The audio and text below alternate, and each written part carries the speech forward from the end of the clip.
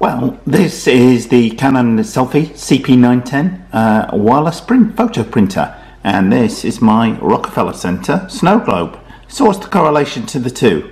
Well, not a lot really. Okay, well, the snow globe is from the Rockefeller Center, where I went ice skating at the weekend and took this great picture. So with my printer turned on, and that's all I need, just to make sure I've got paper in there, ink in there, and all I need to do is select this button as though I was going to share it up here, hit next on the top right, and along here I'm just going to scroll along to the printer icon, and the phone automatically recognises the Canon CP910 here.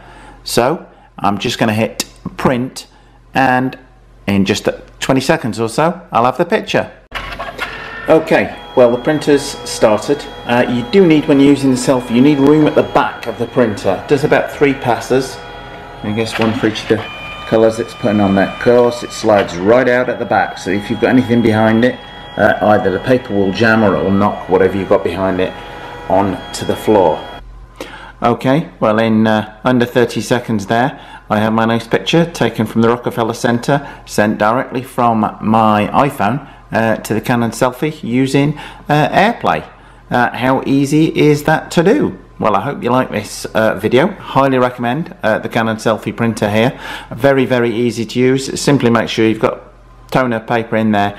You can select it wirelessly either from your iPhone or from your network. If you select it from your network, you will need to make very carefully sure that you have got the right paper size selected from here, otherwise it'll just try and print a portion of your photo out thinking it's printing it out to your normal A4 printer. You need to select 4x6 postcard size if you're printing from your main computer. Well, I hope you like that short demonstration of the CP910 Airplay capability. If you did, please do like and subscribe. Thanks for watching.